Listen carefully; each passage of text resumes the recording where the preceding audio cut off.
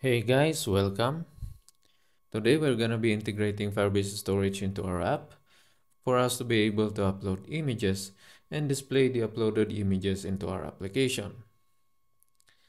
In our last video, we already have integrated image picker into our app for us to be able to pick images from gallery or take a photo from our device camera, like this. However, if we try to send these images, we are getting an implemented error because we haven't still yet implemented the upload feature in our app. Inside our send chat function, we have this to do to remind us that we need to implement the image upload feature here. So this is what we're gonna be completing today so that we can be able to upload images to Firestore and be able to display the uploaded images inside our chat screen. Okay, so the first thing we need to do is to go to Firebase and click to this go to console and click on your project. To be able to get here, you need to create your Firebase project and then integrate your Flutter app. You can check my video on Firebase integration here in case you need a guide. And once you're here, click on this build.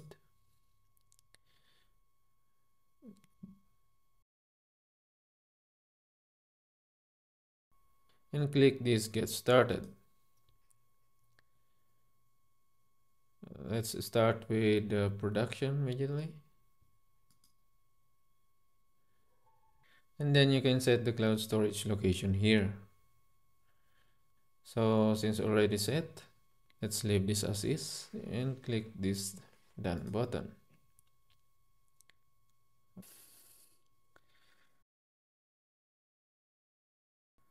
Alright, we now have activated our storage. So let's go back to our Flutter project. So the next thing you need to do is to add Firebase core and Firebase storage inside your fastback.yaml file.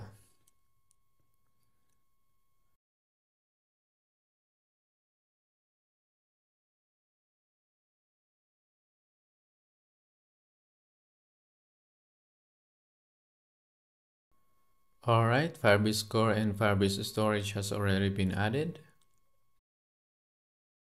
And inside our main function, we need to initialize Firebase like this. And don't forget to call this widgets Flutter binding that ensure initialize method. Alright, so after those setup, we're now ready to code. Alright, to save time, I already created this image repository class that contains these upload image files that we're gonna be using. And I also created the list of supported file extensions inside this file extension enum. So this upload file images is the main function that we're gonna be using anywhere within our app. And this function returns the list of uploaded image URLs that accept the list of files and the path where you wanna save the images. And inside this function, we're creating the list of URLs of type string. And the next thing we need to do is to check if the files is empty. And if so, we return the empty URLs immediately. If it's not empty, we look for the files using a for loop, and we check if the file is not null. If so, we extract the image extension using this helper method. And what this extension does is to split the file path at the dots and retrieve the last segment. For example, if this is the file path, it splits it at this point and retrieve this part and save it to a variable. And once we have the extension, we look for the file extension values and check if the value name is equal to this extension that we have extracted, and we return the value. If none of the condition was met here, we return the file extension .jpeg as a default. You can also throw an error here if the file path is not among the extensions that you support. But for me, I'll just return it a default like this and let Firebase throw the error. Alright, so after extracting the extension, we also extract the MD5 hash of the file and use it as the file name to make sure that each file has their own unique name. Because if two images have the same name, the other image will override the other, causing the URLs to be invalid. And after extracting the MD5 hash, we construct the image path. This path coming from here is the path directory where we want to save the file. And this MD5 hash is the name of image and then suffixing the original extension. Alright, so once we already have the image path, we are now ready to upload the file. And we are uploading the file using this helper method, passing the file, the image path that we have created, and this metadata with the content type relevant to the file extension. And inside this helper method, we check if the file is null and we return null immediately. If the file is not null, we fetch the storage ref using the ref function of this Firebase storage class and calling this child method, passing the path. After that, we fetch this upload task using this Firebase storage ref and calling this put file method, passing this file and the metadata. After that, we fetch the task snapshot from the upload task, calling the onComplete method and passing an empty callback. This empty callback is a function that you want to call after the method completes. So it says here that it is the asynchronous equivalent of the finally block. Once we have the task snapshot, we now fetch the image URL from the task snapshot.ref, calling this getDownloadURL method, and then finally return the image URL. Now that we have this URL, we check if it's not null, and if so, we add the URL to the list of URLs, and then finally return the URLs. Alright, and then here in our send message function, we reference to this image upload repository, and then call the upload image files, passing the path, and then the images.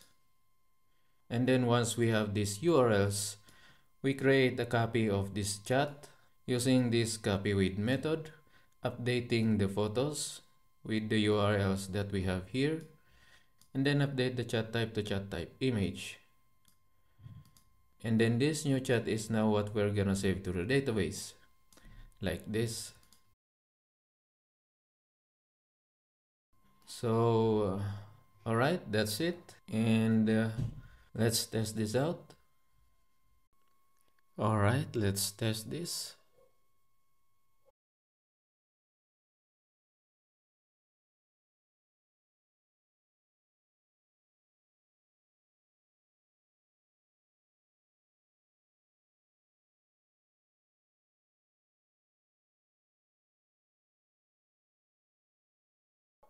Oops, we forgot the rest of our storage. Let's go ahead and fix that.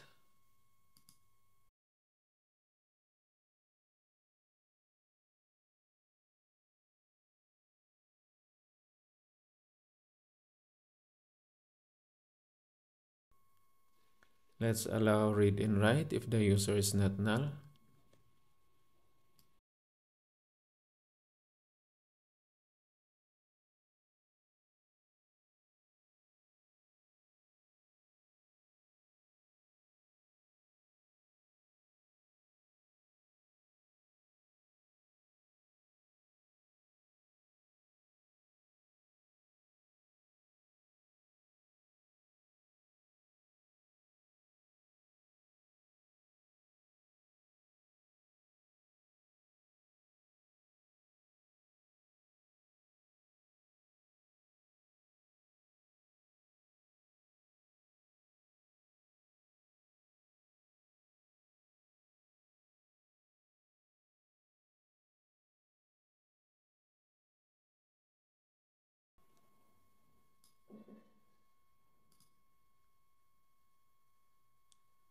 Alright, it looks like it's already sent.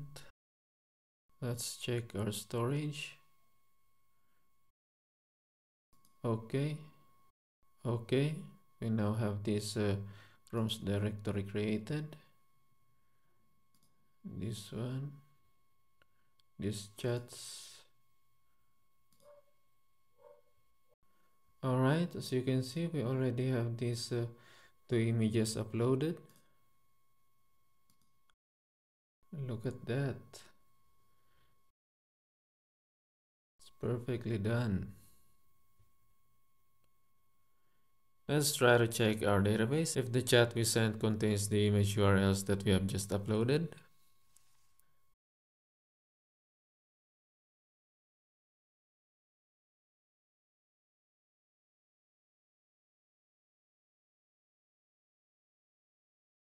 Alright, as you can see, this contains the image URLs as expected. So the next thing we need to do is to display these network images inside our application. Alright, so this is our chat bubble widget, which is this one. And down here, I created this image display widget that accepts the list of photos. And we return the grid view.builder here, and we shrink wrap to true to avoid getting an error, because this is a scrollable widget and our chat screen is also scrollable. So we need to shrink wrap this to prevent getting an error. And we assign the photos.length as our item count, and assign this sliver grid delegate with fixed cross-axis count as our grid delegate, giving a cross-axis count of 2 and cross-axis spacing of 4 and main axis spacing of also 4. And in our item builder, we return this cache network image from the cache network image package. Using this cache network image for displaying a network image is advantageous because of its caching capability, placeholder and error widgets, image transformations, cache management, and many more. So I'd recommend using this for you to gain more flexibility. Alright, so how can we display this here? So inside our chat bubbles card, let's wrap the child with a column.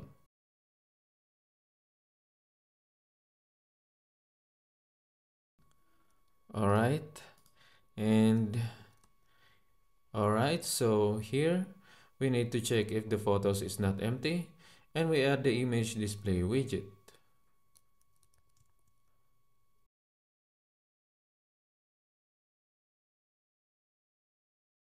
Alright, that's it. Let's refresh this. Okay.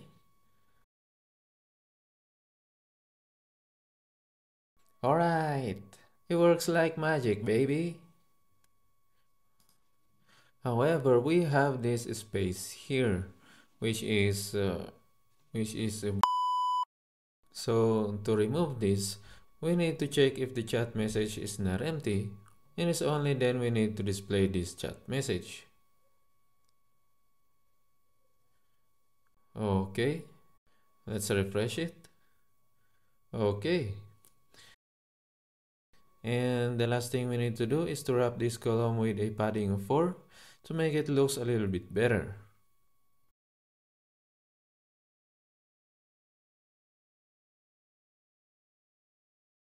Alright, that's it. It looks better now. So let's try to test this one more time. Let's try to send a text with an image.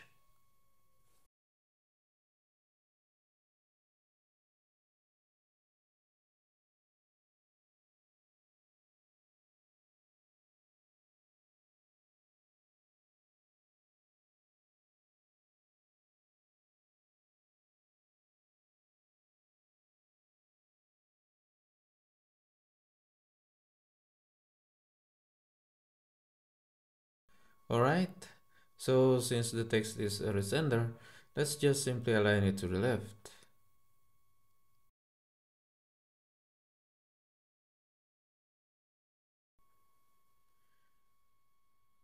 Okay, we're done. That's it. And I hope this helps.